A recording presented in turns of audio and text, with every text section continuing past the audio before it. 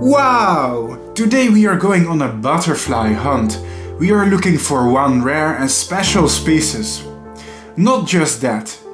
We are visiting the Meijendel Natural Reserve, a protected natural reserve in the dunes in my country, the Netherlands. But not before I show you The Hague, a famous city in the Netherlands. That's right, butterflies, nature and a travel vlog combined. Let's get started!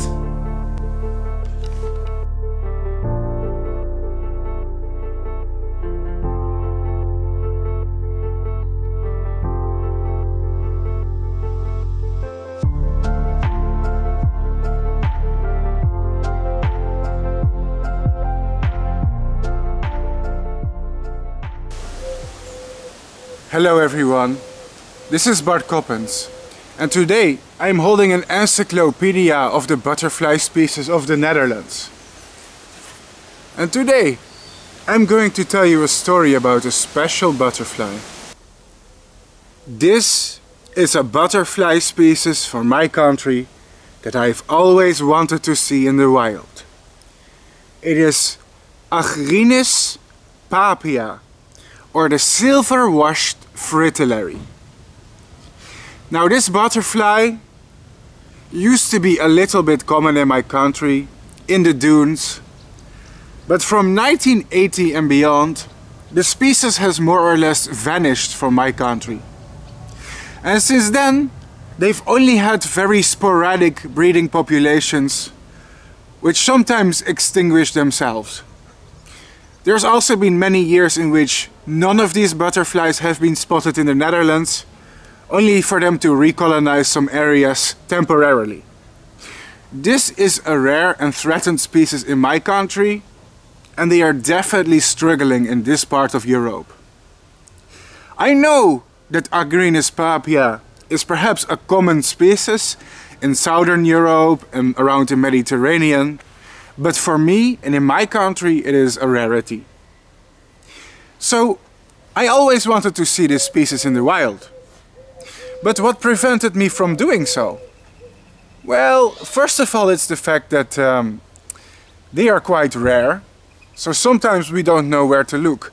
But since recently I've had a report that the butterflies are back and they are breeding in a natural reserve called Meijendel Natural Reserve. Despite me having this information, it was never possible for me to go there and make a video. Why? It is far away from my home. And I cannot really afford to travel half the country just to make one video of a butterfly. It's too far away from where I live. It's near the ocean at the dunes and I am more in the middle of the country. But something has changed, which has enabled me to travel. What that is, I'll tell you later. But today we're going on a butterfly hunt for the silver-washed fritillary, Argynnis paphia. And I booked a hotel in the city of The Hague, the Netherlands, just so I can sleep there and get up early in the morning to get into the natural reserve where this species has been reported breeding. Let's go!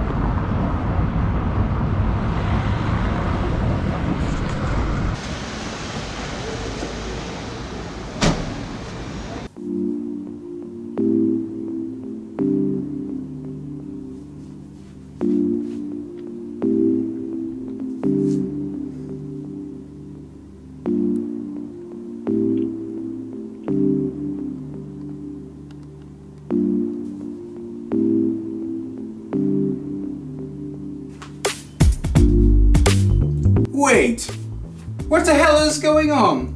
What the heck is this place? Where am I? Let me explain, ladies and gentlemen. I booked a hotel room because this video requires me to film far away from home. I'm going to make a video in a nature reserve in the dunes in the Netherlands near the ocean. And the problem is the ocean is kind of far away from my house. I cannot go to the dunes, make a video and then back to my home in one day. I need a place to sleep. And that's where this hotel room comes in. Special video time. Right now I'm in The Hague, the Netherlands. And let me tell you something, guys. This room was paid for me by a fan. That's right. This hotel room, the cost, the price, the money I had to pay for this hotel room was paid for me by a fan. And we know his name once again. It's Rob.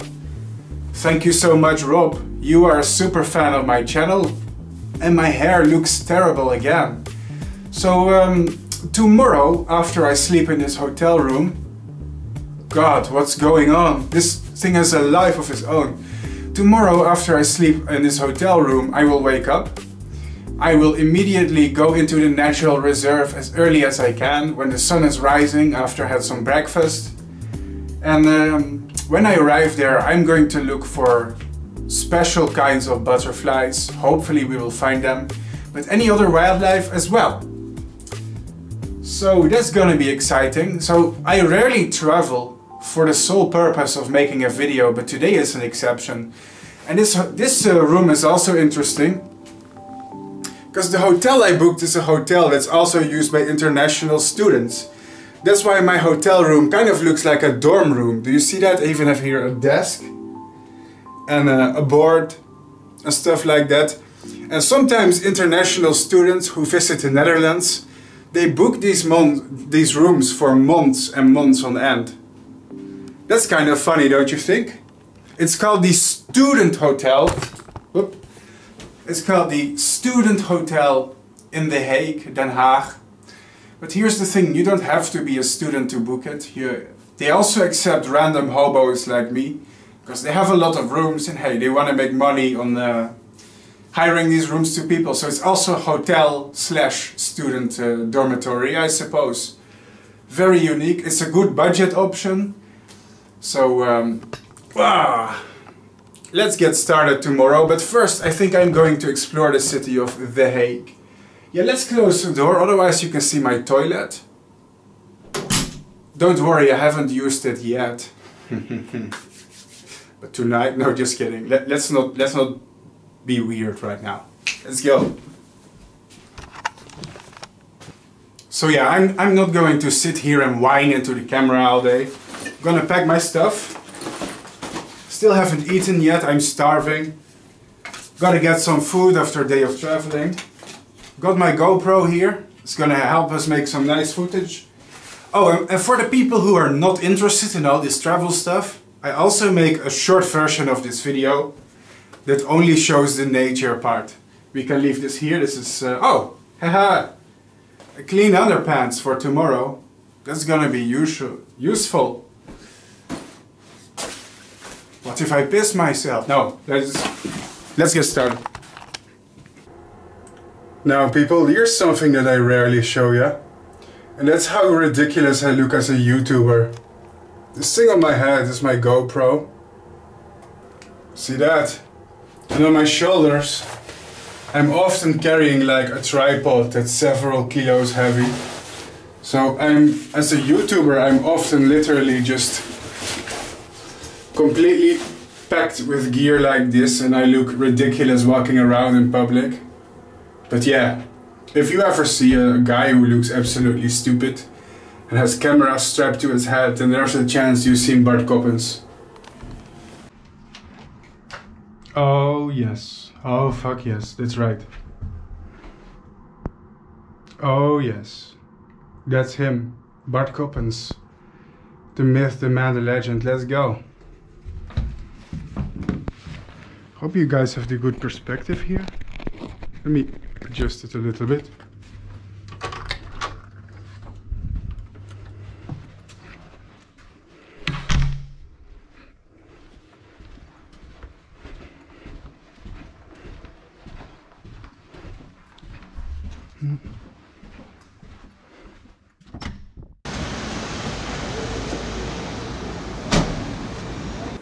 There you go. Have some impressions of Den Haag, or The Hague as you call it in English.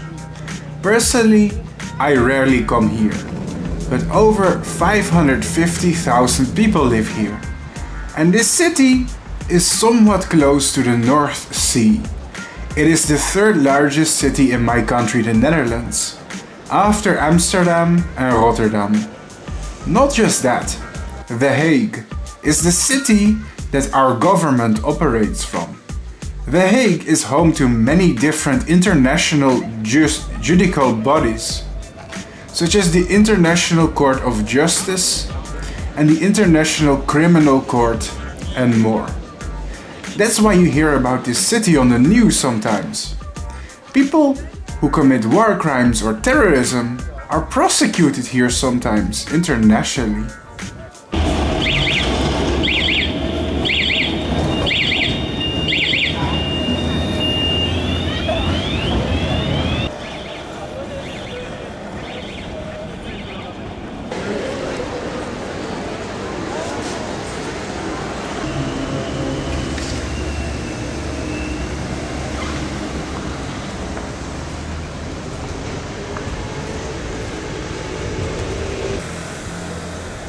Den Haag, or The Hague. You may have heard of it before. It is known for international law and justice. This is where war criminals are often convicted. Its history also dates back to the 13th century. That's a lot of history. It's an old city. I rarely come here because it's far away from my home. But I guess why not? Today I mainly come here to show you nature, the dunes tomorrow. It's too far away from my home, so I needed a place to sleep, and I choose The Hague with its proximity to the ocean and the dunes. It's a coastal city close to the North Sea. Bit of facts and information of me. Why not?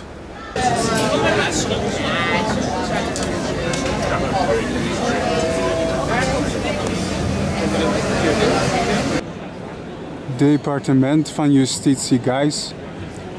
Can you read what it means? It means Department of Justice. Dutch and English are very similar. And here's our government building, I suppose. Alright, ladies and gentlemen, if you're ever in the Netherlands, this behind me is a very important place. This is more or less our parliament building in The Hague, Den Haag. And this is where our government operates. All our most prominent politicians are working in here. This is our government building. The Hague is basically to the Netherlands what Washington is to the United States, I suppose. Because this thing here behind me is where all the important decisions are being made by our government. Now, I never expected my channel to have a travel vlog. It's mostly about nature and insects. But if life gives you lemons, make lemonade. And hey, if a fan sends me to The Hague, I'm going to show you something about the city as well.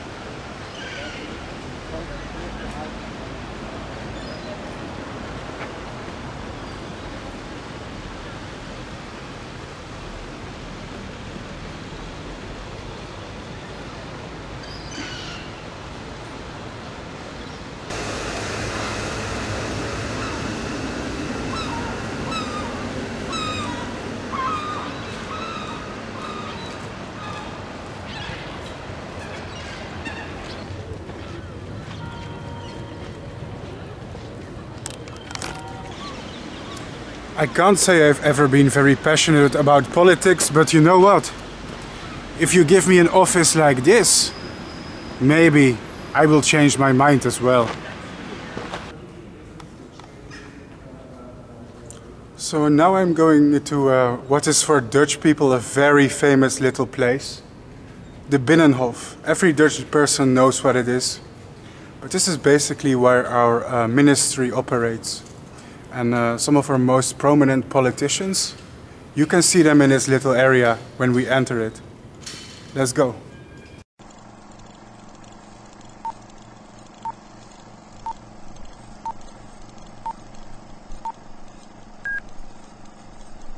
Terwijl daar premier Rutte vertrekt en er meteen vandoor gaat. Misschien, meneer Coppens, dat we hem even kunnen opwachten hier.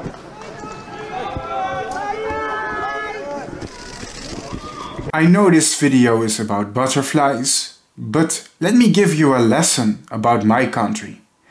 The Binnenhof is a complex of buildings in the city center of The Hague, the Netherlands, next to the Hofvijver.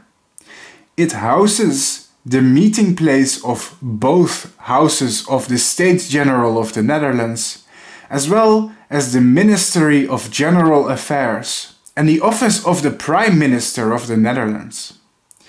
Built primarily in the 13th century, the Gothic castle originally functioned as a residence of the Counts of Holland and became the political center of the Dutch Republic as early as 1584.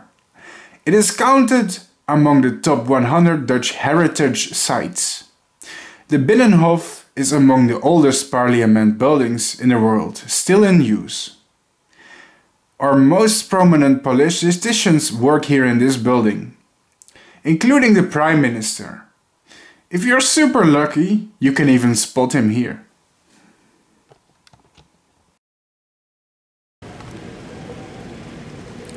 Yep, ladies and gentlemen, believe it or not, but this is where all the decisions in the Netherlands are being made by our government. Cool, huh? This little area here is very famous among Dutch people. It's known as the Binnenhof. And if you're here during the day, you can see a few prominent politicians if you're lucky, to just go to work like any other person. In fact, the Prime Minister during the day is seen here pretty often. I just thought it was interesting to show you. The fountain at the Binnenhof, in honor of Count William II of Holland. The fountain was donated in 1858 by the citizens of The Hague on the occasion of a major overhaul of the Binnenhof complex.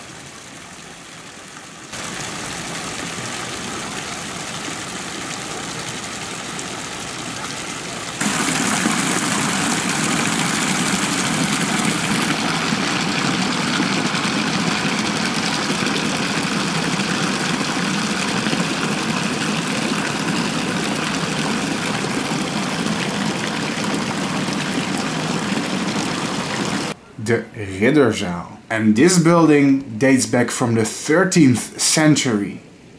It is used for the annual state opening of Parliament on a special day named Prince's Day or Prinsjesdag, when the Dutch monarch drives to the Parliament in the golden coach and delivers the speech from the throne.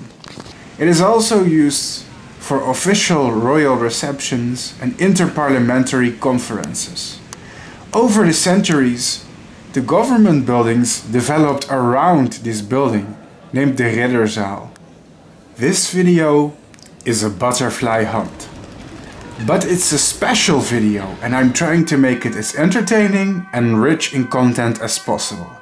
And when I see interesting things along the way, I will share with you some details to my viewers, including our parliament building. In front of the building are canals and a huge pond, more or less a mini lake, that contains some interesting stuff as well. And perhaps it also helps you learn a little bit about my country, the Netherlands. Some interesting stuff I saw were these huge fish, for example. They look like carp, but the sun was going down and the low light conditions made it difficult to capture them on camera against the dark waters.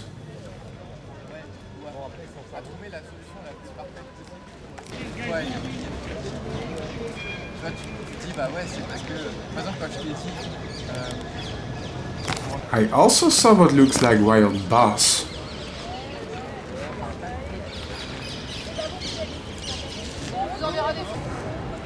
One thing you probably do not expect to see in the Netherlands are parrots, but you're wrong.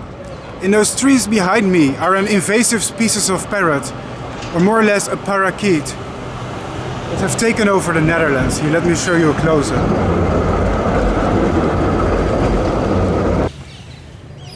Meet the ring-necked parakeet, or Psittacula crameri. As a popular pet species, escaped birds have colonized a number of cities around the world, including Northern and Western Europe.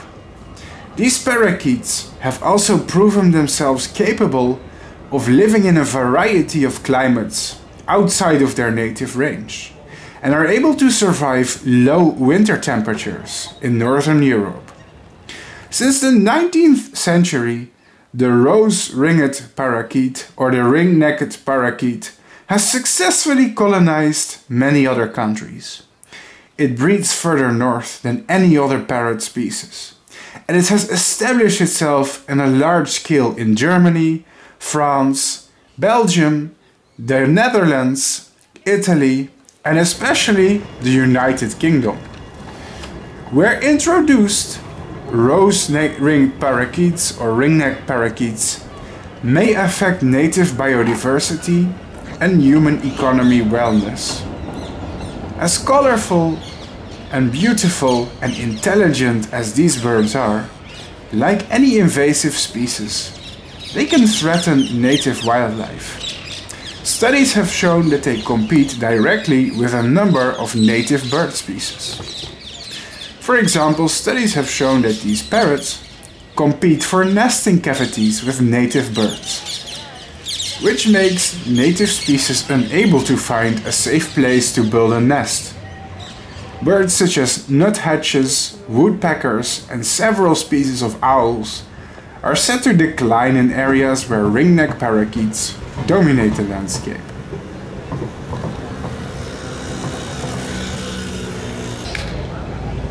Yep, these birds are ring-necked parakeets. Originally they are native to countries like India and Pakistan, until a few irresponsible pet owners released them. Turns out they're able to survive in the cities in the Netherlands pretty well, and are forming huge colonies, even next to our parliament buildings.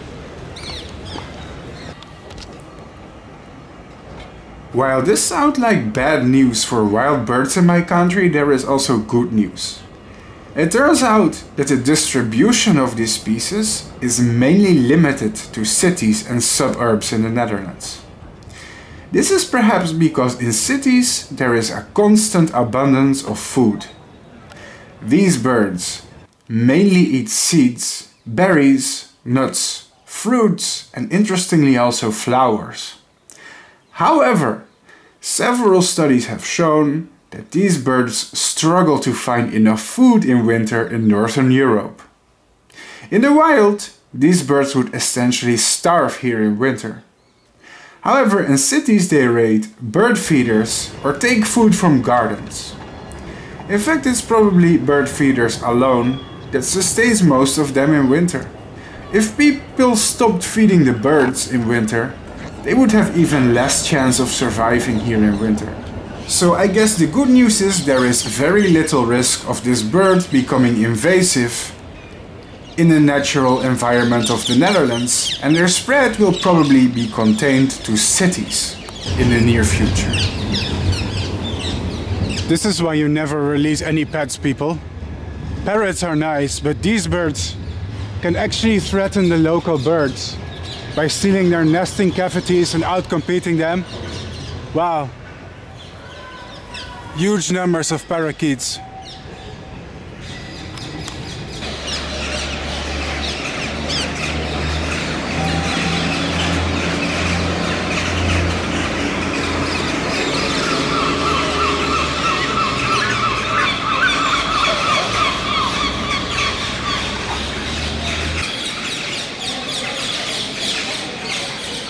Don't be mistaken, people.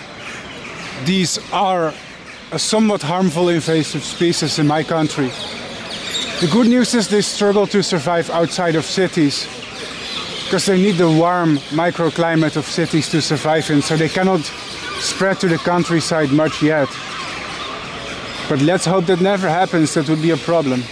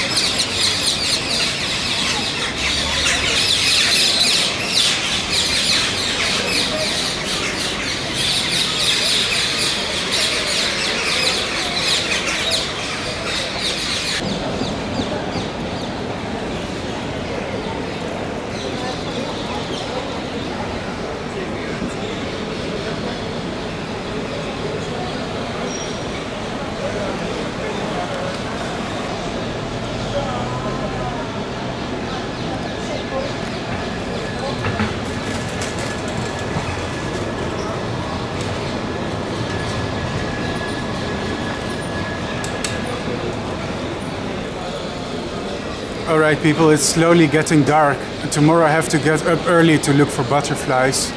So slowly I'm gonna go head back to my hotel room.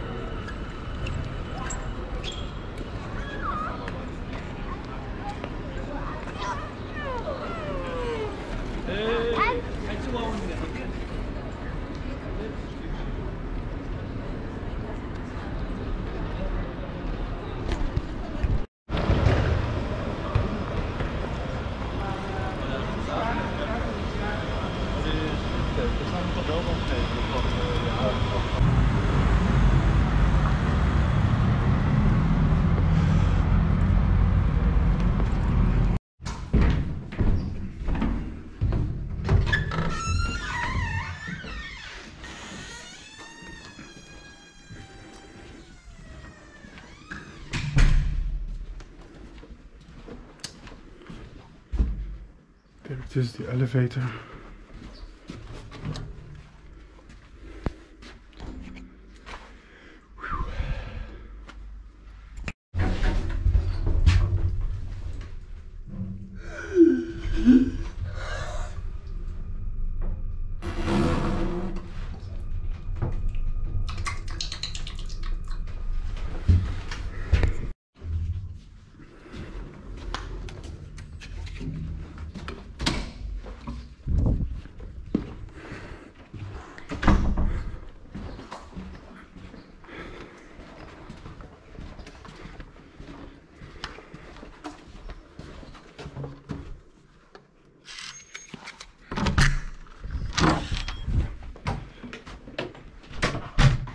God said, let there be light. Oh wow, oh my. Oof. It's hard to believe this video is about butterflies and moths and nature, but it's going to be. All of this is just some extra stuff. You see, because one of my fans paid for this video, so I'm going to try everything in my power to make it extra fun. It includes showing you the city, telling you something about politics, showing you our parliament building, showing you the Hague or Den Haag as we Dutch people call it. It's all part of the game. See, finding butterflies and moths also involves careful planning and traveling. Now, for those of you who are not a fan of travel videos, I have good news. I will be making a short summary of my video in the dunes in the Netherlands and the rare butterflies I will hopefully see there. And it will not include the traveling part, for those of you who don't want to see this kind of stuff. But there are some viewers who like it. Let me know in the comments, do you like it or not? Anyway, I bought some more stuff. I went to the supermarket. And here I have some very typical Dutch snacks. Why? Well, that's because people on my channel always like it when I talk about Dutch snacks. I guess my country, the Netherlands, is not one that gets a lot of attention online. So I will show you some stuff. I've also brought a few random beers and some nuts. And I have 3 beers. That's my limit because I have to get up tomorrow morning very early. So I'm a 28-year-old man. If I drink too much, I'm gonna be fucked up tomorrow. That's not what we want. We can just taste test some beers for fun and relax in our hotel room. Just pretend this is a friendship simulator, okay? Isn't that what YouTube is? We're gonna catch a shower too maybe tonight. Cheers. I have a problem. I need beer, but I don't have a freaking bottle opener, so I hope I can use the key of my house. God damn it. Oh, this is a bummer. Now I need to find a creative way to open it without killing myself. Being a YouTuber is a difficult job, ladies and gentlemen, because I just did hours of walking for the sole purpose of making a video, and my hair is so terrible! My hair is so terrible! Anyway, I figured I need a beer, but I don't have an opener. How am I gonna do this? Well, my acting skills are getting scary, see that? See? Oh my god. Be careful, you never know what emotions I'm really feeling. So,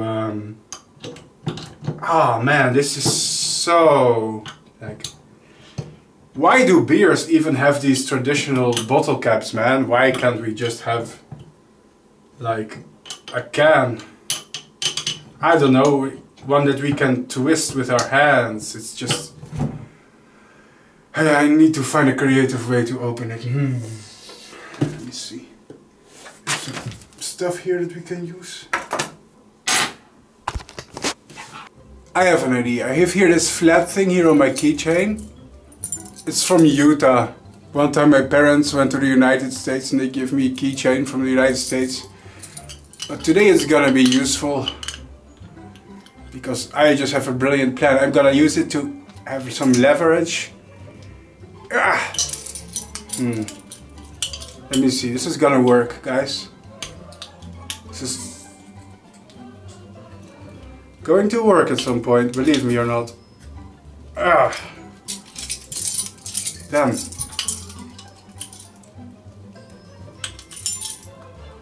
Yeah, I did it. I opened it. Woo! Alright people, let's inspect our first beer because it's something unusual. Alright people, let's try our first beer. I don't even know how to pronounce this. Pohjala? Pohjala? Whatever. This is beer from Estonia and it is made with Himalayan rock salt. Apparently citrus, and orange and coriander. Yeah, that's not a combination I ever seen before.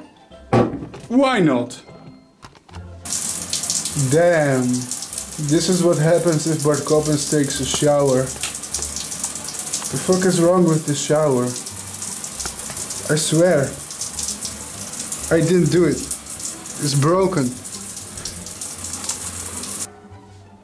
Alright people, this is the point where Bart Coppens is really gonna get drunk. Here we have what's called a Trappistus.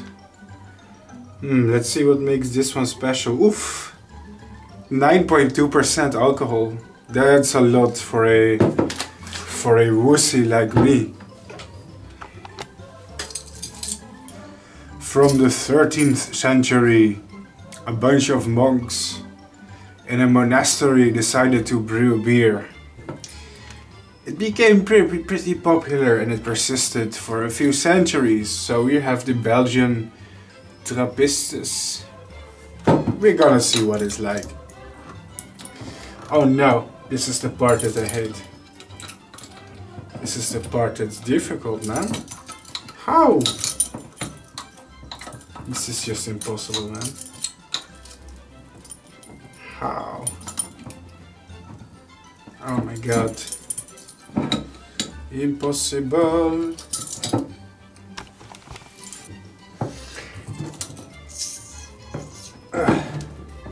God. This is annoying. How do people do this without an opener? Oh wait, they probably don't. They probably have an opener. Ah. I did it! I somehow removed the cap.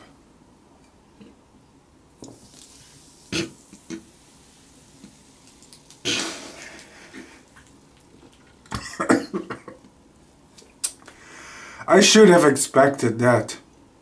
I should have expected that.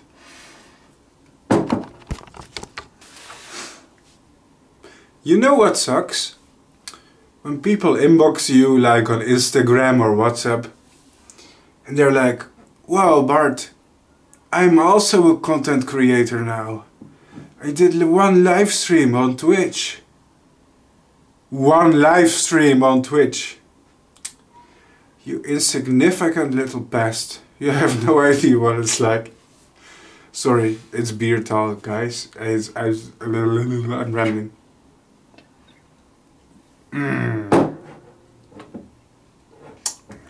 Strong flavor, man, but not bad. Not bad at all, but lot of alcohol.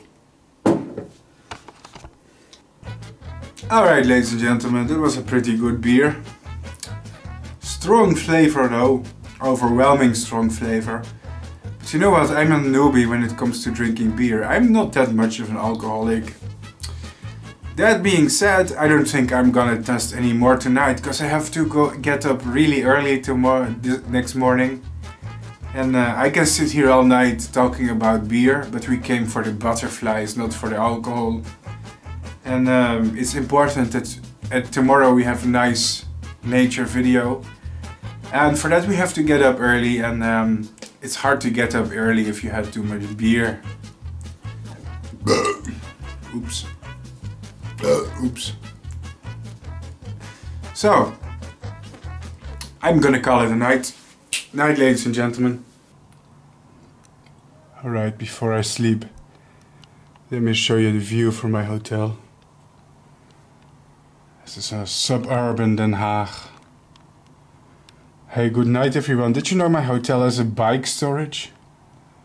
Yeah, Dutch people are really big when it comes to bicycles. See that? Anyway, that's it for today. I have to wake up really early tomorrow. Let's get some of those beautiful butterflies and insects and nature. Thank you all. And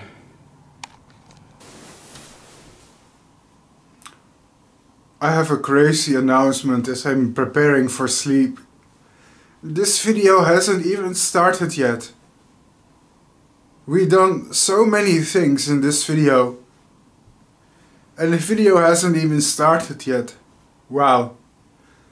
See, this is the kind of cool stuff that we can do, man. Finally. I'm excited for it, and I'm probably looking like proper nightmare fuel right now.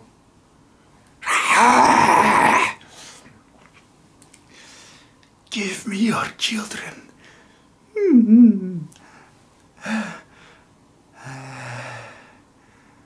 I'm sorry if I have to hurt you.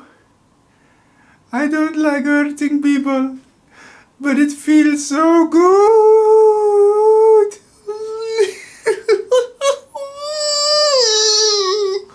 Anyway, good stuff, man. This is 10 out of 10 YouTube content. This is what you want. Influencer Bart Coppens. Anyway, I think it's time to say goodnight, man, before I embarrass myself more. Just having a cheerful moment, because this is the kind of stuff that we can do with a proper budget. So yeah, that's cool, man. Good night.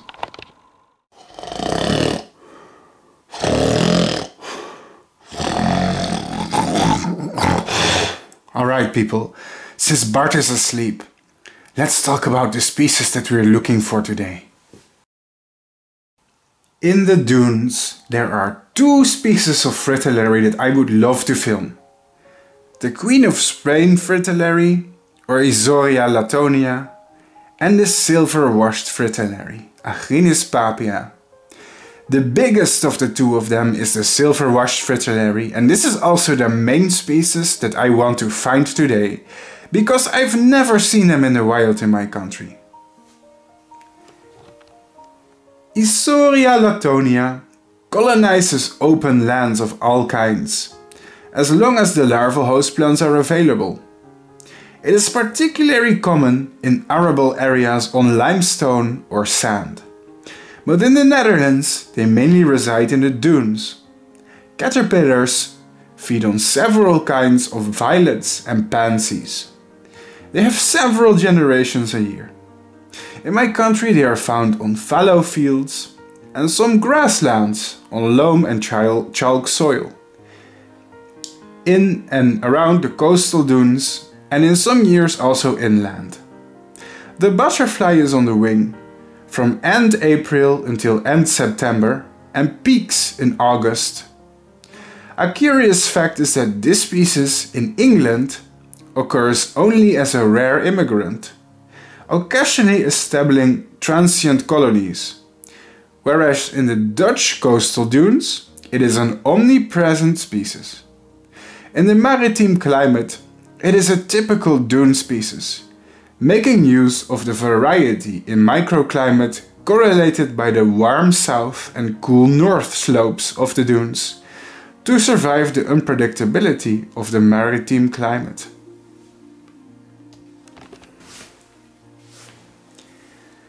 However, the silver-washed Fritillary, Argynnis paphia, is the main species that I want to film today. It's always been a dream of mine to see them in the Netherlands, but I never got the opportunity, sadly. But now I've traveled half the country for them, I hope it's finally going to happen. In most of Europe, Argynnis paphia inhabits forests of all kinds, but important are denser occurrences of violets and sunny to half-shaded herbaceous flowering plant communities with adequate nectar for the adults. Argynnis paphia is often endangered, only slightly, and is still present in most forest areas. Nevertheless, the abundances have often declined drastically in recent decades. Clearings with dozens of butterflies were formerly not uncommon, but now are restricted to only a few habitats. The reason is the darkening of the forests through dense afforestations without clearings, reduction of forest edges to a narrow line, ongoing eutrophication, and finally the overgrowing of former open, light riparian forests after river regulation. Because the larvae always hibernate, This species only has one generation a year. In the Netherlands, the best chance of finding them is in the dunes, where they prefer hotter microclimate of my little temperate maritime country climate. The species also has an alternative and rare form that is grey and bluish, named the Vallecina form. Argynnis paphia vallecina is not a subspecies but simply an alternative color form.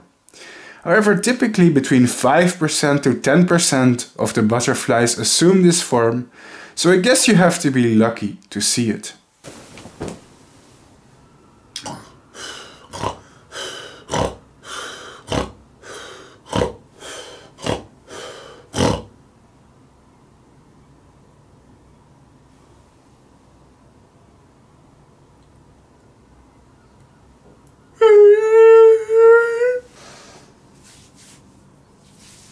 Good morning folks, are you excited? Cause the nature part of this video is about to begin. I have to go to the central station, catch the bus for 5 minutes, then walk for 48 minutes until I found the natural reserve I was looking for in the dunes near the coast. Boys, I'm gonna miss this place after being there for just one night. It's a nice place. Are you ready to see our Dutch ocean, the coast and awesome nature? Fuck yeah, I am.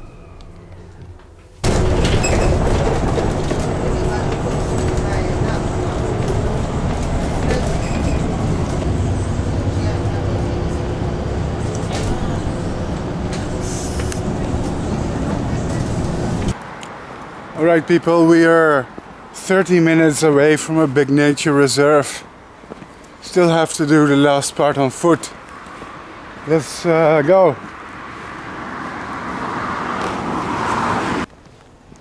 It's hard to believe we're close to a natural reserve, but we are. Just a very typical Dutch village right now. Walking along the path. Here's a nice little park, and the real video is soon getting started, don't worry guys.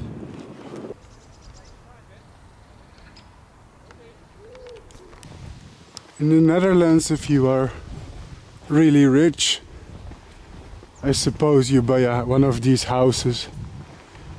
Am I jealous? The answer is yes. Look at these huge houses here on the brink of a natural reserve. One tip: if any of you ever want a house like this and a garden like this, don't become a YouTuber. It's a very bad choice of career. Let me tell you that.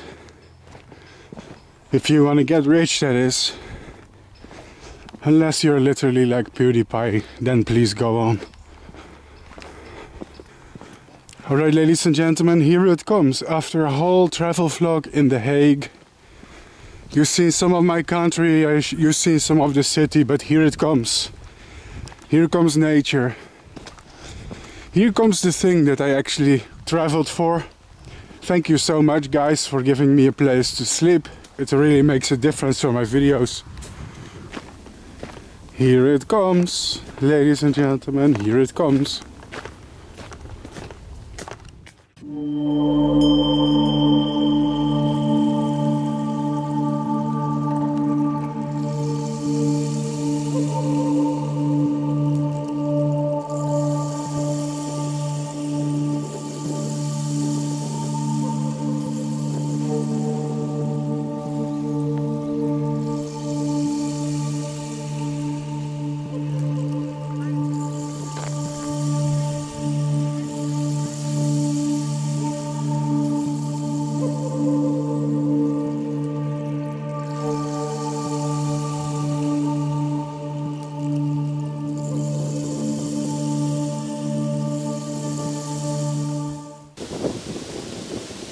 I don't like sand. It's coarse and rough and irritating, and it gets everywhere. Despite that, ladies and gentlemen, today I am in a special place in the Netherlands. I am near the dunes. Now, this place doesn't really look like dunes, but believe me, they are dunes.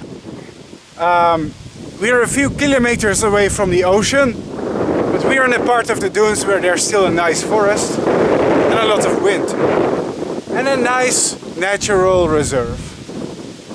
Now there's a few special species of insects that I want to show you here today. This place is called Meijendel. Let's get started! Now when people think of the dunes, they usually think of mountains of sand. That's not entirely true. Of course, the closer we get to the ocean, the less vegetation we're about to see.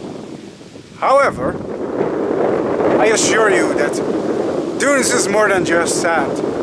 It supports a lot of life, a lot of vegetation, a lot of butterflies, insects, wildlife. And just take a look here, see? Nice landscape, a lot of oak trees, but also other special plants that are typically associated with these sandy soils. And fresh water does permeate here in the ground, so it supports life.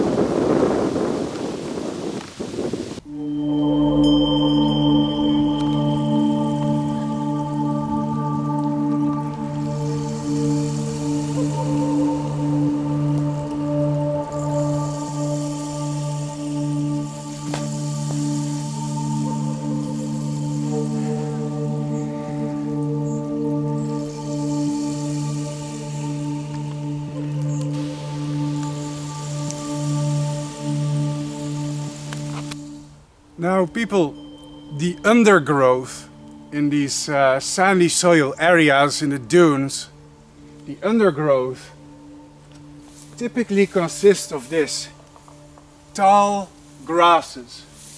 As you can see, grasses are plentiful here. Just let me turn the camera and you'll see that the whole understory of the forest, the undergrowth, is all grass. See that? So much grass. And these are special types of grasses. A lot of them are from the family of the Poaceae family. Now, if you believe it or not, but even plants like corn, even plants like bamboo, even plants like reeds are all part of this family of grasses.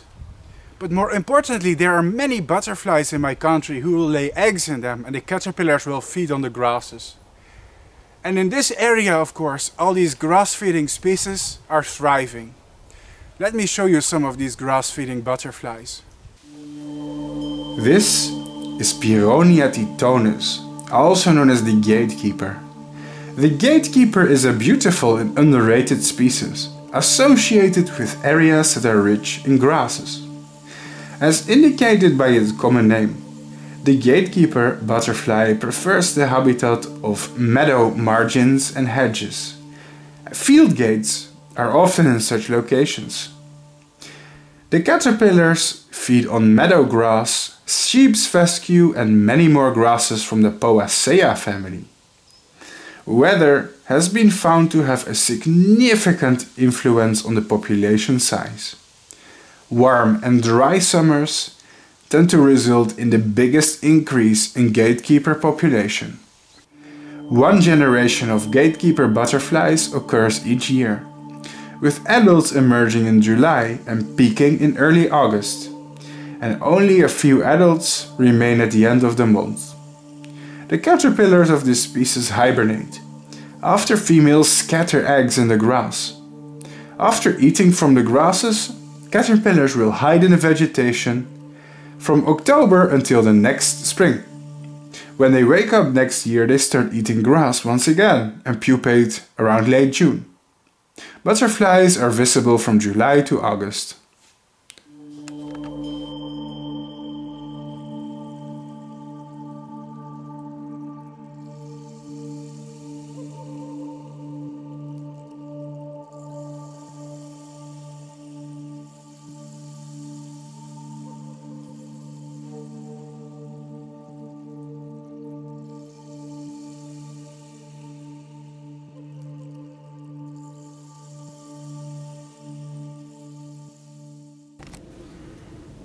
And here we see the speckled wood. Yes, their caterpillars also feed on grasses. This species is very common in my country in woodlands, forests, dunes, parks, or anywhere with grasses, shade and some sunspots. You will see this species many times in my outdoor videos. And here we have a meadow brown, Malleola urtina. These butterflies lay eggs on blades of grasses, and the caterpillars feed on the grass and then hibernate. They too have one generation a year, just like the gatekeeper, and it's always nice to see these. Prove how important grass is for butterflies. Ooh, now this I like. So I found a small area with lots of purple flowers. It's a mix of several species of flowers, but it's attracting many hungry butterflies in the morning. Let's have a look, people. This is perfect. Now in my country this butterfly species is not particularly rare. I go as far as to say that it's somewhat common. But in the part of the country where I live, where my house resides, I never see them. So in my case this butterfly species is worth traveling for to observe them. Because near my house where I live, this species, I have 0% chance of seeing them. There are some parts of the Netherlands I've never visited before. The Netherlands is a small country, but despite that I haven't seen all of it. And the dunes and stuff is a place that I rarely visit, because it's kind of far away-ish from my home. And yeah, as you can see, it has different species that you usually see in my outdoor videos. And today a female brimstone butterfly is making a guest appearance. Easy to recognize because the females are white and the males are bright yellow. This is a really cool species. It's one of my favorite butterflies in my country. Seems that a fly also wanted some nectar, but they didn't decide to share the flower after all. The brimstone butterfly in my country is really common this year. I've seen many specimens, so I suppose the conditions for them are just right. And I have no doubt that we're going to see some males too today. Well, there she goes. Yep, here we have a male. Here we had a male, sorry. Damn. Oh, he's there. Let's see if he wants to stay still. Well. So yeah, as I said, the males of this species are bright yellow. Especially the upper side of their wings is bright yellow. They kind of look like a lemon when they fly, lemon colored. Let's see if we can get some footage when it decides to flutter around a little. Then you'll see the bright yellow on the top of its wings.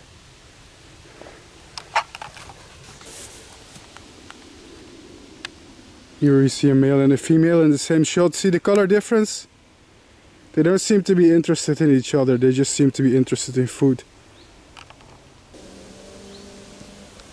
This is a male resting in the vegetation. While here close to the male there's a female on the flower. And another male passing by. So oh, we have 3 brimstones in one shot. See that? Yeah. 1, 2, 3. Yeah, it's a good year for them.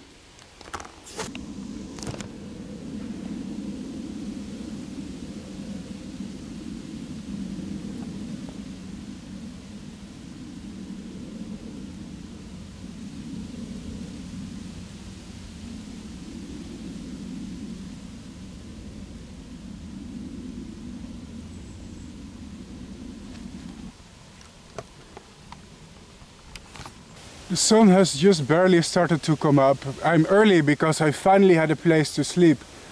Normally I have to miss the mornings in my videos because of my travel time. But today I don't, and I'm very happy and very thankful for this. Because it's my fans who arranged it. Anyway, I barely started the video and already it's looking very promising when it comes to butterflies. This is gonna be a good day, I hope.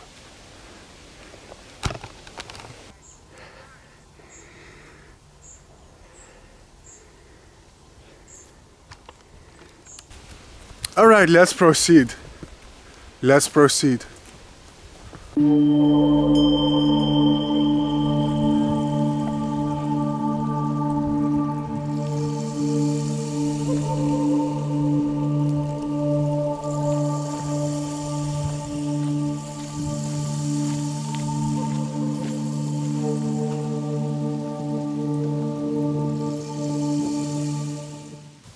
Now, ladies and gentlemen, this is an impressive plant. Look at how big it is and how cool the flowers are.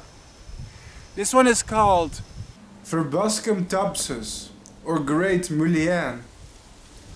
And you'll typically only see them in areas where the soils are very rocky or stony. They love these dry, hot microclimates with barren soil. So they thrive here in the dunes. It's a beauty of a plant. Look at how tall. It's taller than me. And that's saying something. It's said that they help with respiratory issues. I don't know if that's true. It's an urban myth. Big plant, eh?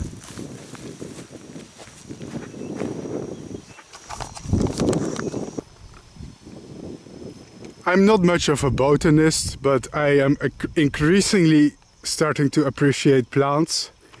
And every time I go into nature, I want to tell you some facts about the plants as well, if we can. And this is one that we cannot leave out, of course. Looking at the sheer size and if you're lucky, then they can have a lot of flowers at the same time. Look at all these giant verbascum plants. And the birds seem to be making a huge ruckus today. Can you hear it? That's crazy. Now, people, here in the dunes there are two rare species of Fritillary. They're known as Argynnis paphia and Isauria latona. Seeing them is one thing, but filming them is another. These butterflies are notoriously difficult to get a close-up of because they are very nimble flyers and rarely ever pause in order to take a rest. If you're really lucky, you'll see one of them on a flower. Otherwise, they'll just literally fly around all day. I've seen a few of them today, but no close-up yet. The close-up is gonna be the hardest. Ladies and gentlemen, this is just beautiful. Look at the amount of wild flowers and stuff here next to the road.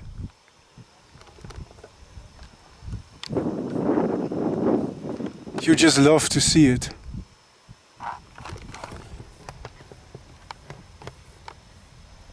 Here we see Lycaena phleas on the floor, a very small and orange butterfly.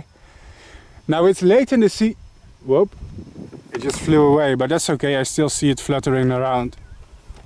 Yeah, are you gonna land there for me? Okay, sorry guys, this is awkward. There it is.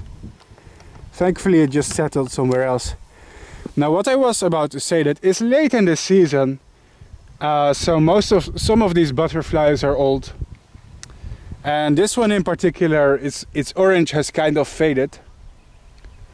And that's a shame, because when these butterflies are fresh and in good condition, they're really extremely bright orange, like almost iridescent shiny orange. Whoa. But this is a very pale, what I assume old butterfly. But that's fine, you know, they're animals, they're not objects from factories. And we have to accept the fact that in nature sometimes you'll see animals that are not in perfect condition or their colors have faded. And you know what, it's interesting as well if you think about it. Well, it's a really tiny butterfly.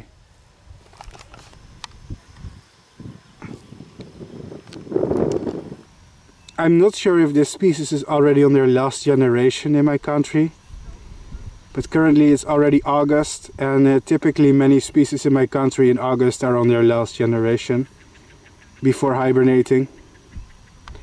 So after August comes September, as September is still a warm month. But in October things start to cool down, and then that's when it will slowly, you will have to transition to autumn soon. Kinda makes me sad, I hate autumn. Thankfully I have like 2 months of summer left, but I don't like all the seasons in the Netherlands, man. I'm made for heat and sunlight.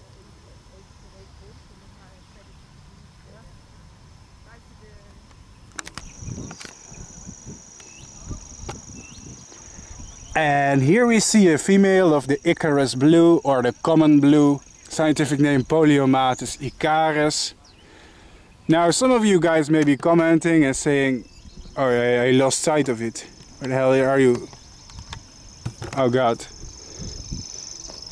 Yeah, let me finish my sentence. Some of you guys may be saying, well, what the heck, Bart?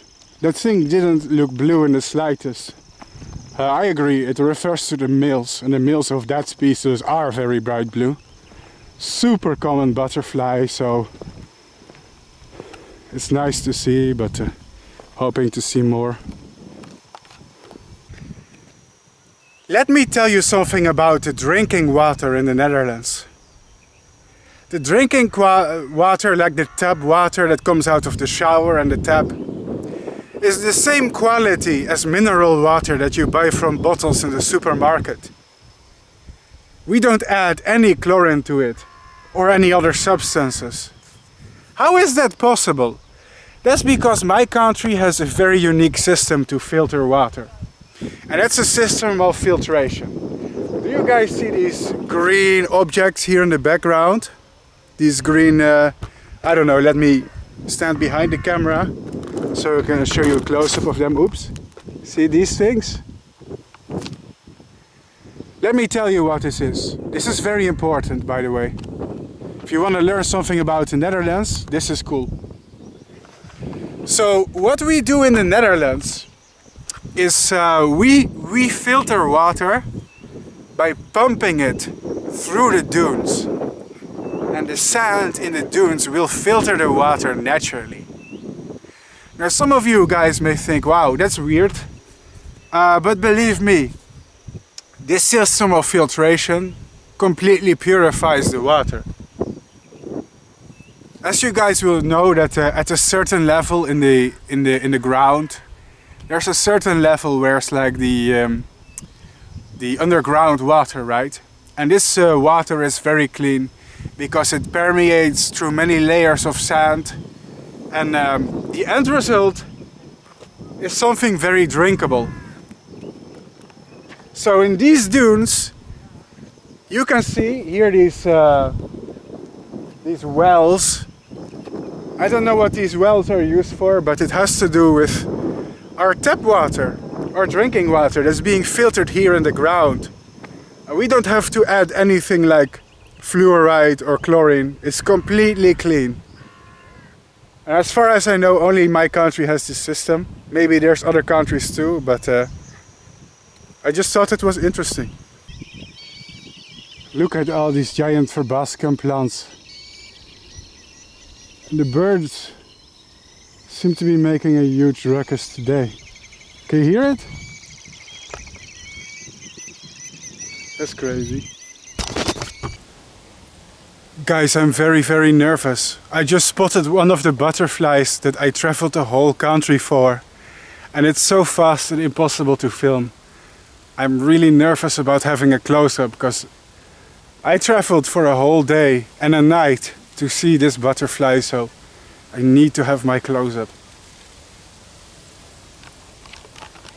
So right now I see an extremely rare butterfly, and the butterfly that I visited this area for, Argynnis paphia. But it rarely ever sits still. Do you see it? Oh my god. Please, I want to have a close-up so bad. Oh my god, I got it. I have it, a close-up of this species. Okay, it's not sitting in a perfect place because the shade is blocking it. But you can't have everything though, can you? This is it, guys. Argynnis paphia.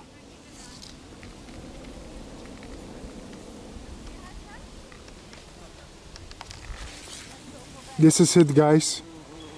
So in my country this butterfly is absolutely a rarity. It's not something that you'll very commonly see ever, except here in the dunes around Meijendel. And I'm very happy to have my close-up. This is literally what I came for. I'm very happy and satisfied right now. Oh yeah.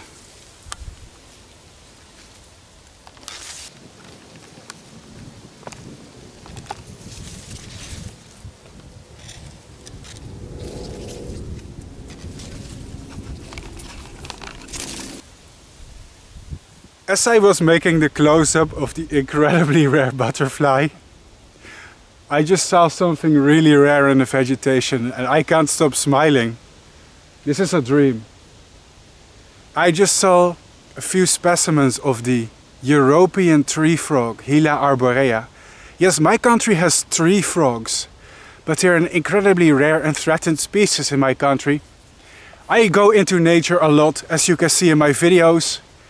But I've seen this in my country less than 10 times in my life. But it turns out that here in the reeds there are a few tree frogs, and it was because of the butterfly that I saw them, because it landed in the reeds.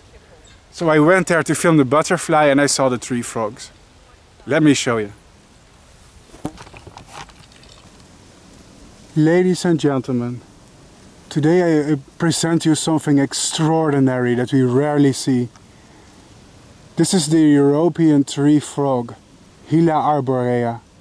Yes, believe it or not, my country has one rare species of tree frog. Now, I lived in the Netherlands for about 28 years of my life. And I've only seen a handful of these creatures before. But in this area they seem common. This is a treat. This is incredible.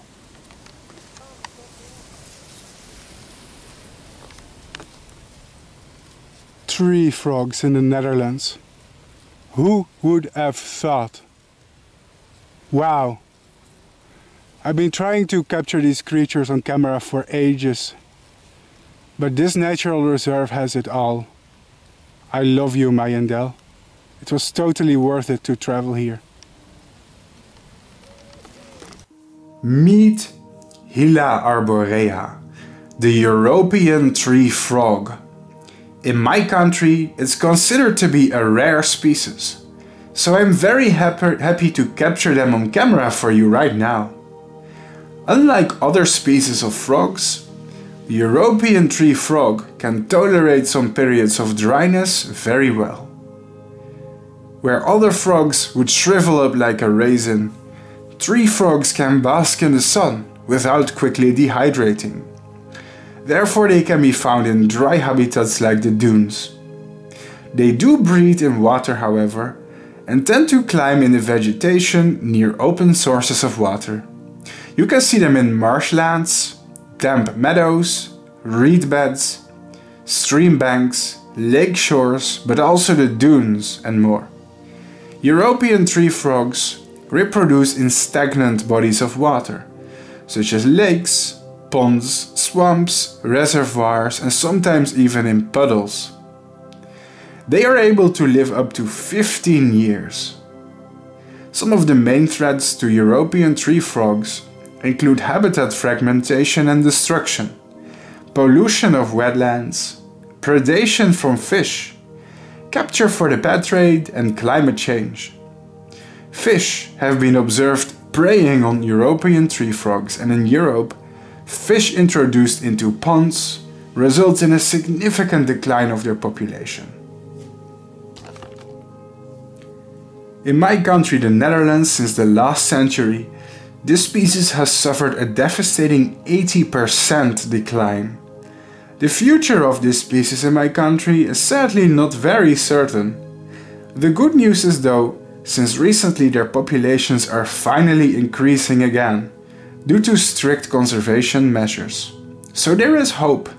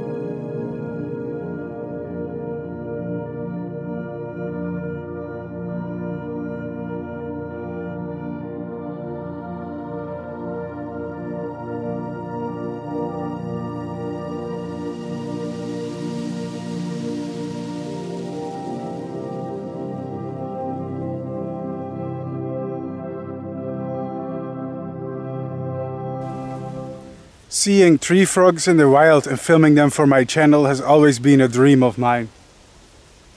But it was never possible because I live in the wrong part of the country.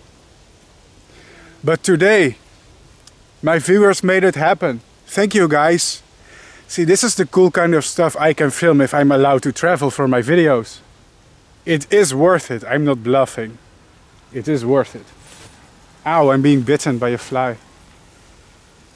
You know, my country even has stuff like snakes, seals, eagles. I can film them all, but they are too far away from my home to do it casually. Oh my god, here is another one. Seems to be missing a large chunk of its wings, however. But do we care? Nah.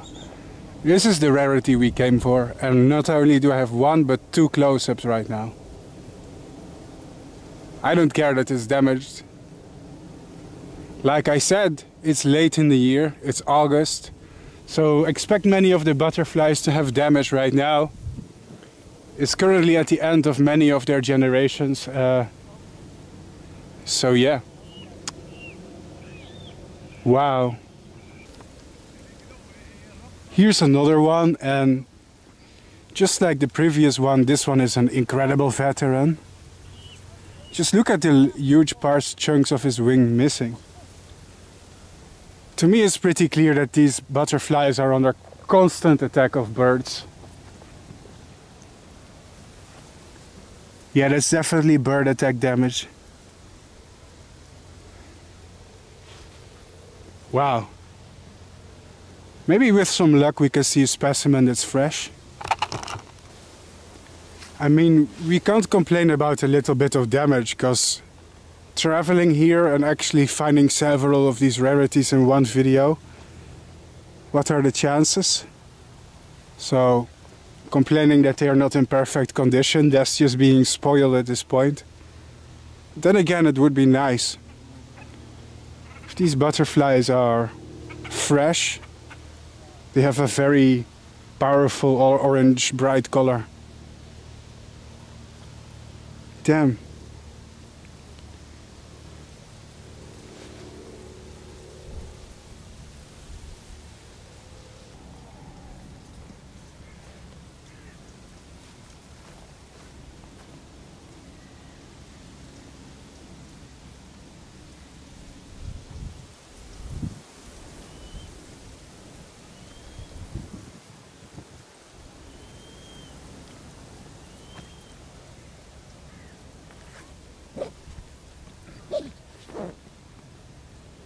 Let me tell you about them.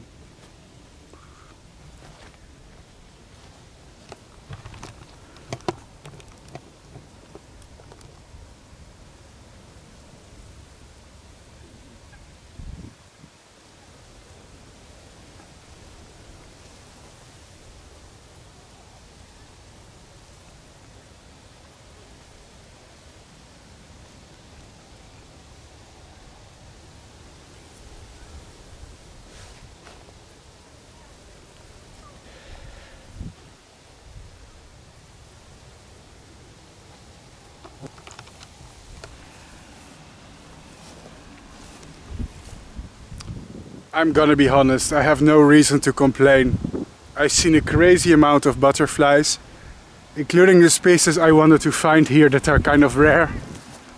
And even rare tree frogs. But I am kind of hoping that we are going to see a specimen that's undamaged. That would be even better. Let's see if it happens.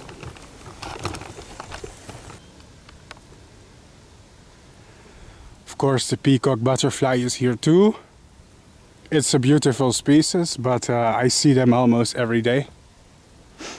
Not saying that they're boring, but you know, it's the exposure effect. If you see something every day, sometimes you stop being so excited. I'm more excited over the fritillaries that we saw today than the peacock.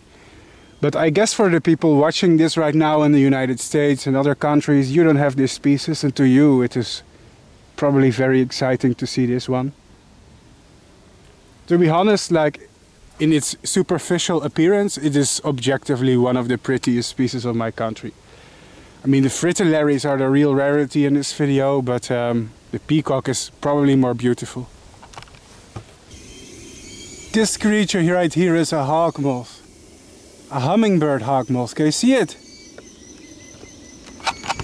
Wow, another rarity. This is the grayling Argynnis paphia, and the caterpillars feed on grasses as well. It is rare in my country. It is a treat to see it today.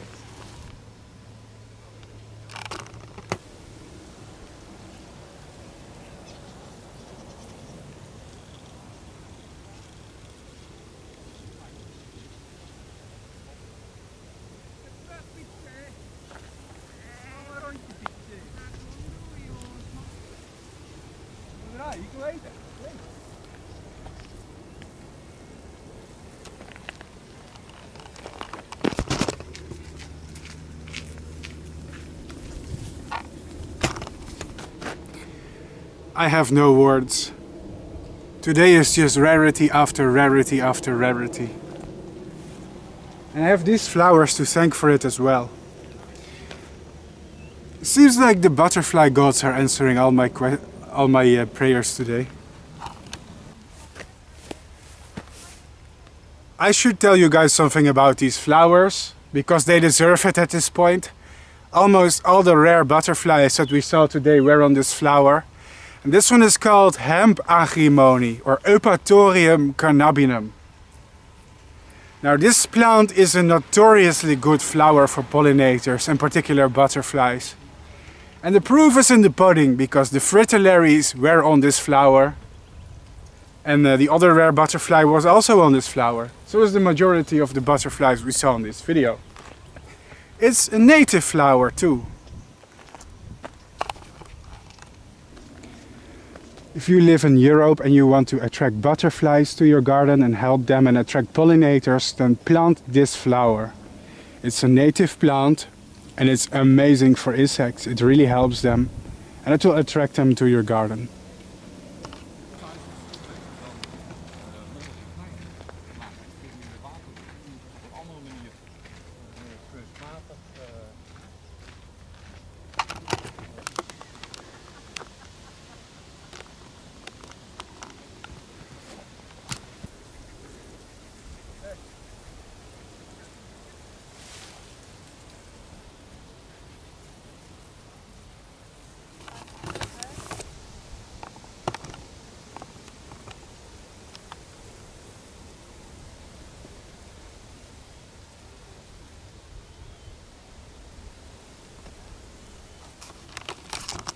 In the dunes there is also a tourist center, where people can enjoy food in a restaurant. I usually avoid tourist hotspots, but I went to check it out. Turns out it is a farm, and the farm has a public toilets, tourist information and a place to order food.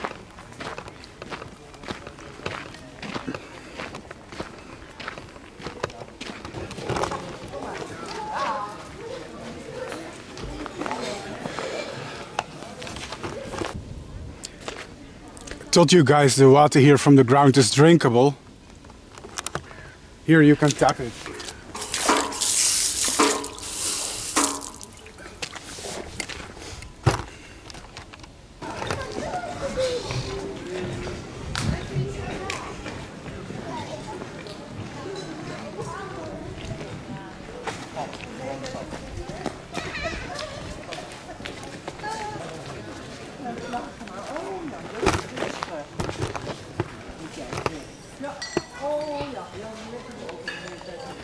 Ja. Heb jij mijn telefoon liggen? Ja. A lot of people were photographing butterflies on the flowers. As turns out, they contained a lot of fritillaries. Oh my god. Can you believe it? All day I have hiked through the dunes, only to find most of these butterflies in the tourist center. The butterfly bushes were swarming with silver-washed fritillaries. Jackpot! Argynnis paphia is the biggest species of fritillary in the Netherlands. a species that is sadly struggling. Sadly, this species has declined so much in my country, it even completely disappeared from the Netherlands for a long time. But only recently, a few new colonies have formed. To blame for their decline are many factors, but the major ones are agriculture, but also improper forest management. Important for this species is the presence of its host plant or violets and pansies, but also a variety of flowering herbs that provide them plenty of nectar. Both of these, the violets and the nectar plants, tend to grow in open clearings in the forest.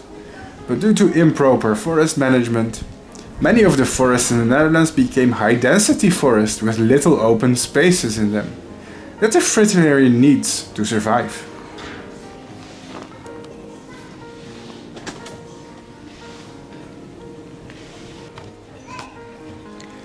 I don't believe it. I walked like 10 kilometers to get a close-up of these freaking butterflies. Oh my god. And they're at the freaking tourist center. I'm done, people. I'm done. Look. Look at that. Here's literally the restaurant where people are eating. It's freaking insane. If I knew this, I just had to go here. I skipped all the walking, maybe. This is bizarre. I've been walking for miles and miles and miles in the dunes to see these butterflies.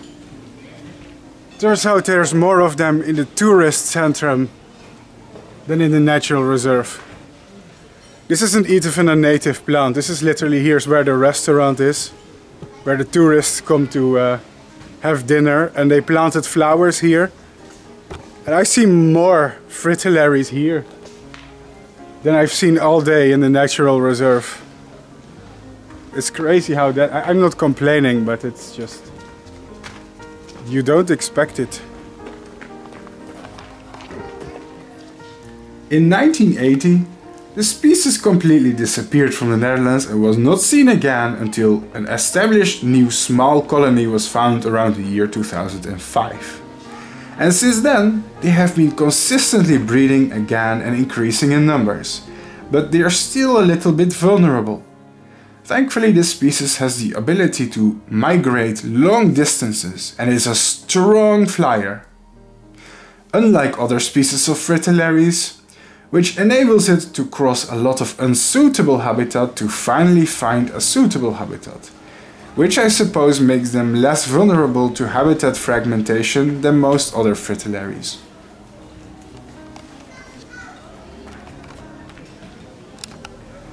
Here we see Aglaeus urticae, the small tortoise-shell butterfly. This used to be one of the most common butterfly species in my country, but they've been doing pretty badly for the recent years. I'm sad to say this is the first, oh no, it's actually the second small tortoise shell that I've seen all year. Like 5 to 10 years ago, this used to be one of the most common species in our country. But I guess their population has declined. I hope that they make a comeback in the future.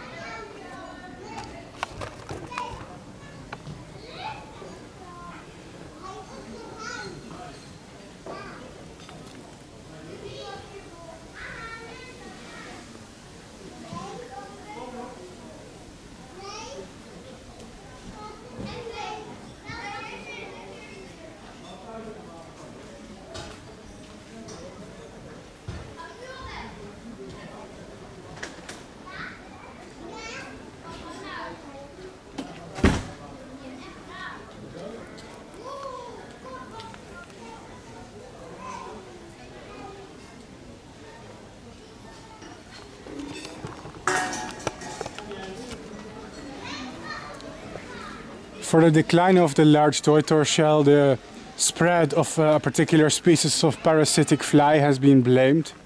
But I can't say anything conclusive about it yet, because I haven't had a look at the data. I don't know if it's true. There's probably more factors contributing to the decline of a species than just blaming one species of native parasite. But maybe I'll make a video about it later if I read a little bit more about the subject. I don't want to blur out random theories. Here we see a cat destroying native wildlife. Doesn't matter that there's rare butterflies here and rare tree frogs and rare birds. Let's release a cat, one of the worst invasive species. Looks like it just killed something. Cats shouldn't be allowed outdoors, by the way. They're a disaster for the environment.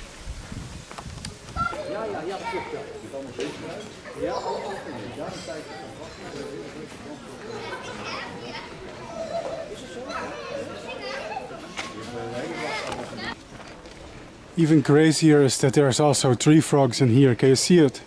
He's very well camouflaged. I'll put a circle around him. See that?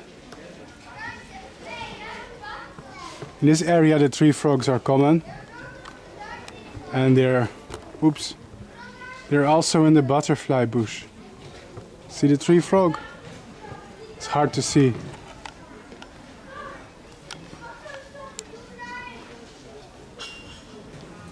They're absolutely swarming here. Like swarming. I've seen definitely over 20 butterflies. Over 20 fritillaries already. Oh, look people. There's a predator. Don't know if you can see it. But a European hornet here is on the hunt. Can you see it? It's very hard to follow because he's very fast. Now, this one is not interested in nectar. It's interested in grabbing the butterflies. Literally, that's what they hunt. See it? See? It just tried to grab a butterfly.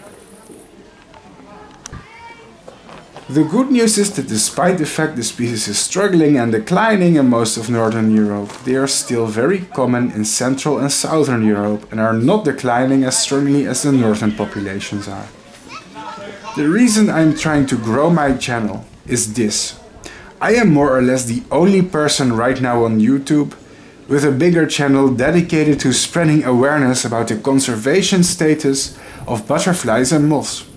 If my channel ever grows really big, I promise to use my money and power for species conservation and protection purposes. Sorry for filming these so much, but this is literally the butterfly I traveled the whole country for, so when I see them, you be sure as hell that I'm gonna film them as much as I can. But there are so many of them, I'm gonna have to stop filming them at some point. Because, wow, how many minutes of footage can I add? Alright guys, this is the last few minutes of footage. It's hard to leave a place like this behind and stop filming. What? There's two of them pairing.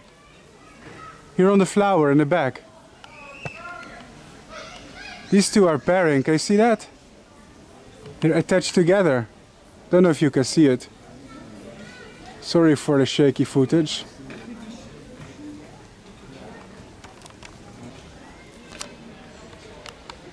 Some funky stuff is going on here.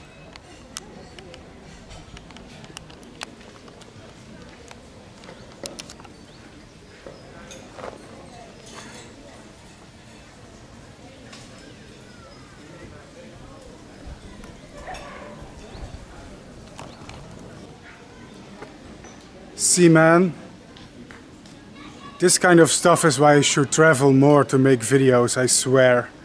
There's so many parts of my country in the Netherlands that I'm never able to film for YouTube. Because it's too far away from my home. But it's not today. With pain in my heart I announced that I think now is the time to leave this butterfly bush behind. As many species as there are on it. It's spectacular, I am enjoying it. This is probably the best day of my whole year. It's incredible. Wow, I didn't even know my country could have this diversity of butterflies. Wow. Just look at that. But, ah, look, a fritillary. The thing is though that I have more to do today than just stare at butterflies as much as I would like to. Hey, this is a perfect specimen. So I'm about to make preparations and walk away, because I still have a long journey ahead of me. And if I'm gonna stand here and stare at butterflies, that can be compromised. So, and with that in mind, I say adios, amigos. I feel like a child whose parents told me it's time to go home after going to McDonald's. That hurts to leave behind.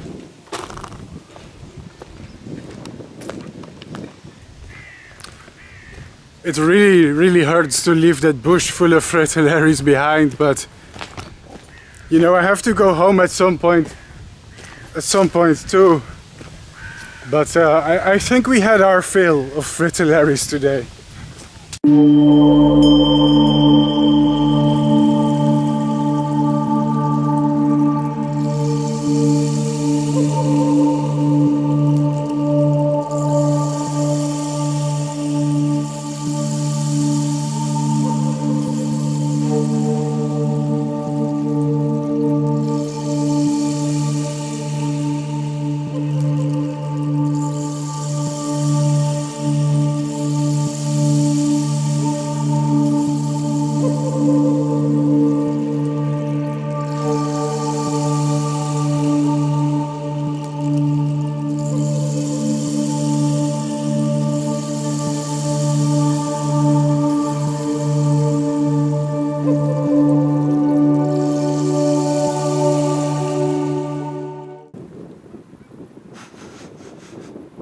I'm actually starting to smell the ocean now.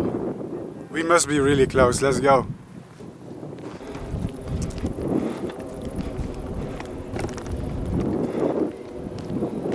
There we go, people. There it is. The ocean.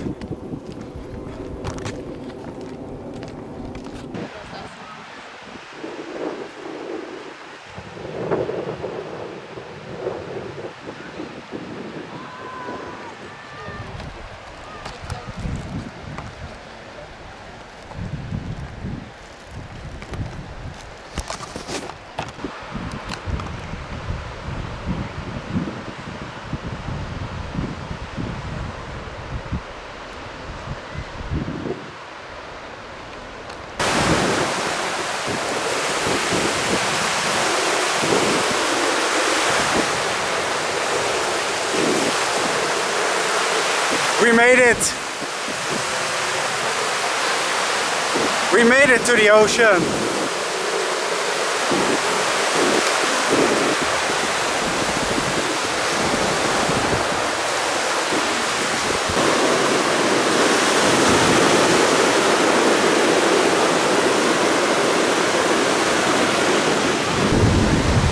If you're wondering what our final destination is, it's here. This is the skyline of the city of Scheveningen. And that's where I'm going. But looks are deceiving, it's still 1 hour away. I still have to do a lot of walking to reach it. See, far away.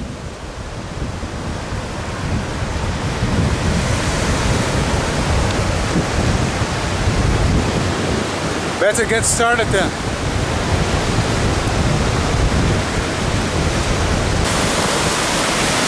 Aha! This should be a barrel jellyfish. Rhizostoma pulmo. Let me wait for the ocean to...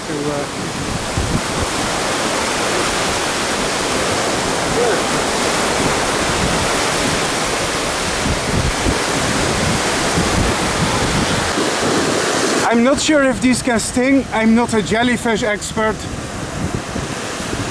But I do... Oh! Uh-oh. I'm not taking any chances. Don't mess with jellyfishes you can't identify.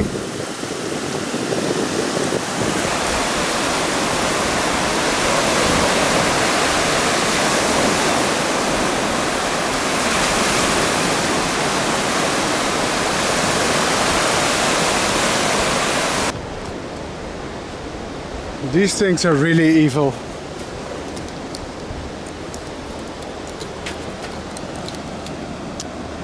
In Dutch we call them razors for obvious reasons. They're very sharp and you can hurt your feet on them if you're running around. Funny, eh?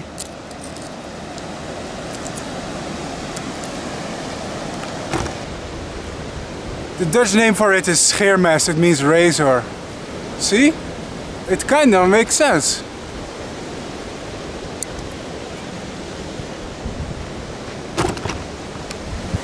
Yikes. That's a big barrel jellyfish. Yeah. Oei. Do these guys stink?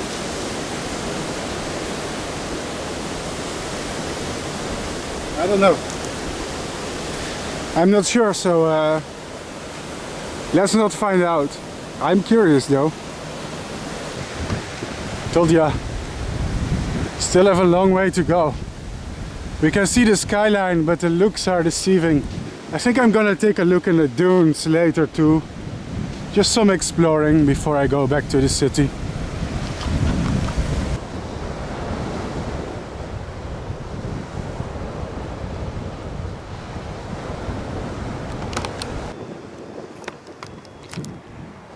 Are there people watching this who are into gulls? I don't know anything about gulls. But you know what? I'm a guy who appreciates moths myself. So I'm pretty sure that somewhere in the world there's a few gull specialists. And maybe one of them happens to be watching this and they're like, oh wow, real seagulls from the Netherlands. I don't know the name of the species, I really don't know. But I can tell you that they are pretty rude. And in the coastal city of Scheveningen they even steal people's food sometimes.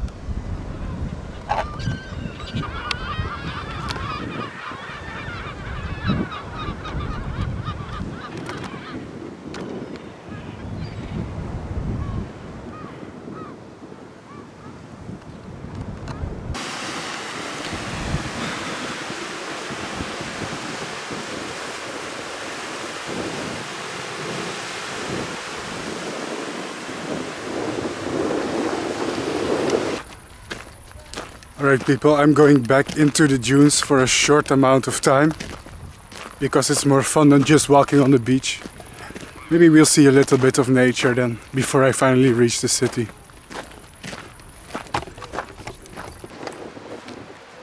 These are Nazi bunkers from the Second World War. They were built to protect the then Nazi-occupied Netherlands from Allied invasions. Relics of the past. They were never used in combat though, as far as I know, because the actual Allied invasion happened in Normandy. Still, some bonus cultural history for you.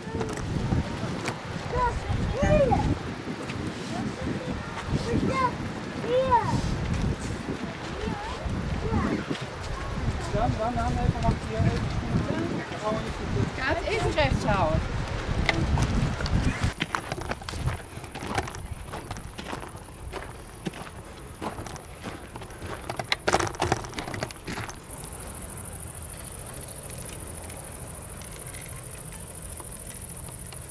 And here is the great water tower of the dunes, in which much of the filtered and purified water is stored.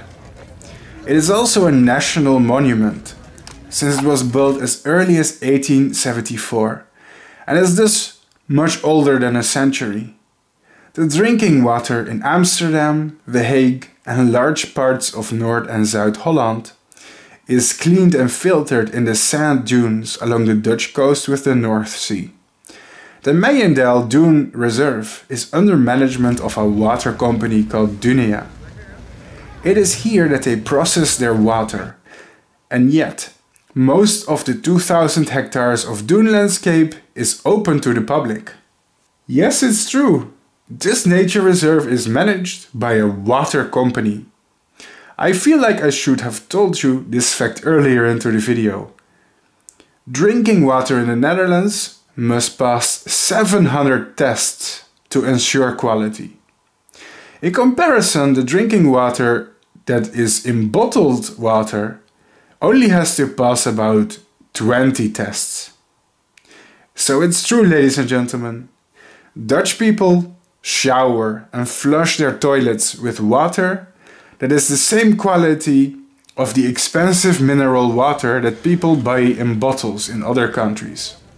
And we don't use any chemicals to clean our water at all. It is all natural and filtered by the dunes.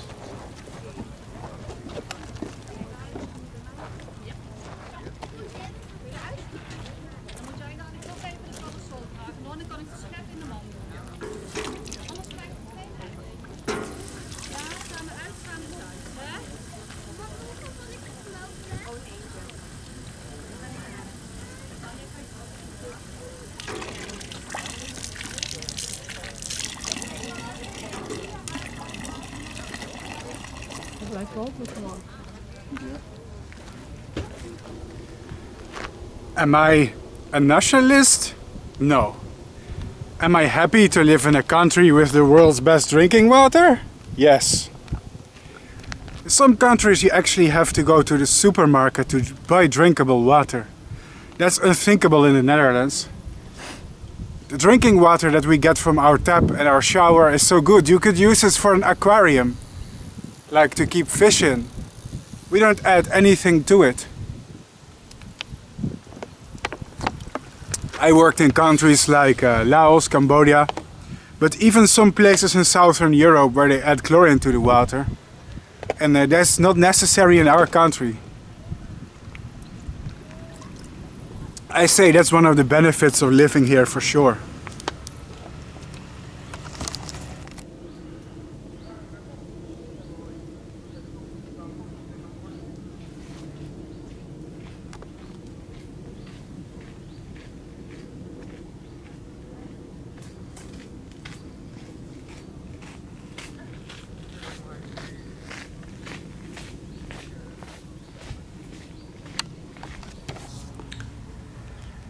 Elema griseola, the dingy footman, is a common species of tiger moth in the dunes. Its caterpillars feed on several types of lichen. The moths can be seen from July to August, found around damp woodlands, fens and sea cliffs.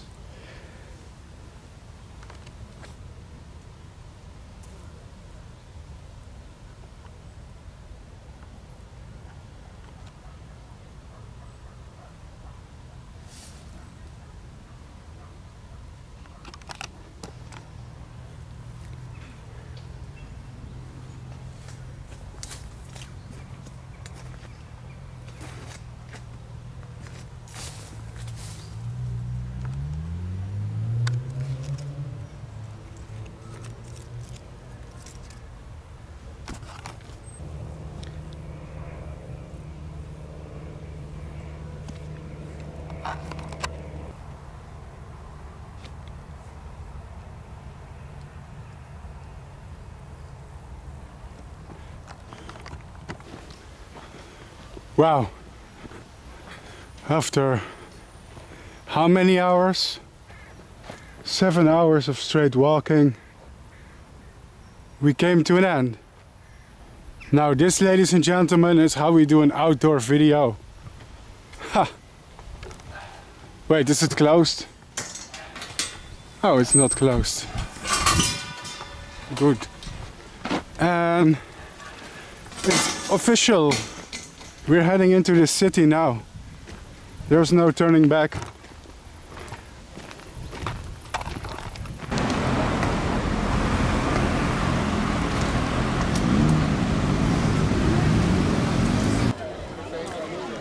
Who needs Miami Beach if you have Scheveningen? This is one of the most popular tourist places, next to our beaches and ocean, where many people come visit the pier and the boulevard and the ocean. I'd love to show you more of this, but honestly I am exhausted and I don't have the energy anymore today. But who knows, with the support of my viewers we can make more of these videos in the future. They're expensive to make though. I am too tired to show you more of this city. I walked for like 7 hours. Maybe in the future we will have the budget for more fun videos. But that just doesn't depend on me, but also on my viewers.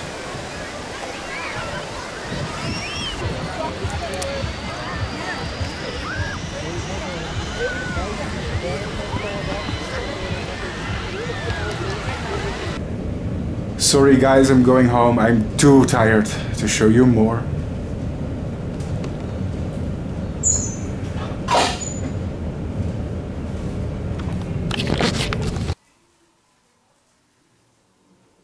Finally, we are back home, ladies and gentlemen.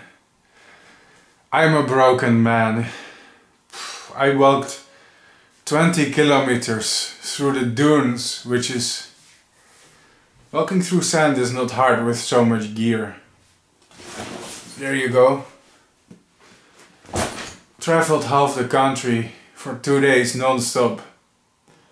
Been walking for 7 hours since I woke up. Oh, I'm a broken man. But man, it was fun. We've seen so much stuff. We've seen so much crazy stuff, people. Oof. Oh, I need a shower and I need a nap. Anyway, there's one thing I want to say, people. If my YouTube channel was monetized, I would do videos like this more often and travel the country to show you awesome species and awesome places. But I can't because this channel is demonetized. That means when I upload a video, I don't make $1 single from it. Nothing. My YouTube channel is not supported by YouTube. It's completely demonetized. I don't gain anything from uploading it from YouTube themselves.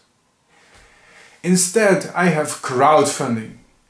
When people like my videos and when people like the show that they are watching, sometimes they tip me $1 or several dollars, and it's kind of like tipping a waiter, if you like the service, I guess, or a guy who's making music on the street and some people, they like the music and they give him some coins. That's how it works for me. This content is crowdfunded. And we also have to thank somebody, and I think we all know who. His name is Rob. Rob is my fan from the United States. Ta-da! Rob, the myth, the man, the legend. It's for this video it was actually Rob who paid for the cost of my hotel. And that's why I was able to do it. Usually I don't have the budget to travel half the country just to make one YouTube video. Especially because my YouTube channel is demonetized and I don't make money from it. Making so many expenses for a vlog for me is financially not sustainable. So thank you, Rob. It's because of you that this video is here today. Really. You really made a difference and I hope that everybody enjoyed this special video. It was paid for me by a fan. It's a giant honor, to be honest. I never imagined people would like my videos so much. They even help compensate me for my travel cost. My country, the Netherlands, has a lot of things to offer. There's many parts of my country I never even visited because it's too far away. And I have no business going there just to make one video. So it feels good to finally have the budget. Anyway, what I want to say is that you can make a difference. Let me just... I just found a moth that has escaped in my room. I need to put him away. Anyway.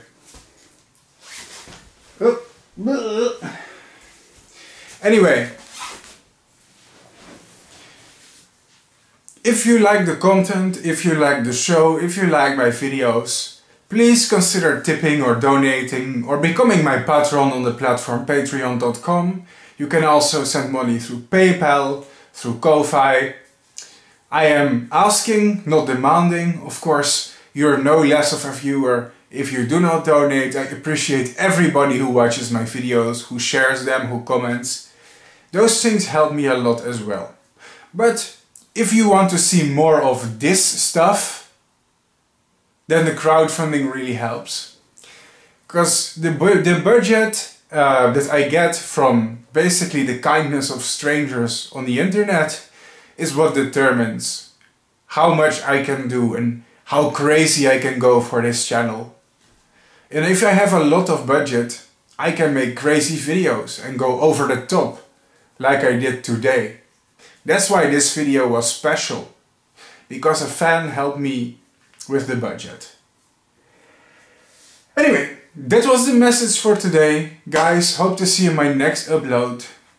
And I gotta calm down. Cheers!